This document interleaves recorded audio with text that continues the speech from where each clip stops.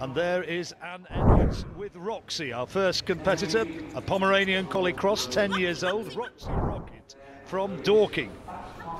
owned by Rosemary Hampshire, a rescue dog originally. 10 years of age, but still doing remarkably well, just picking up a fault there, so they're running with 5 faults, and it's going to be another 5 faults for going to the left of the weaving pole. It's got to go to the right, the first one, so picking up a couple of faults here, and the nerves I know are going to be jangling for Anne.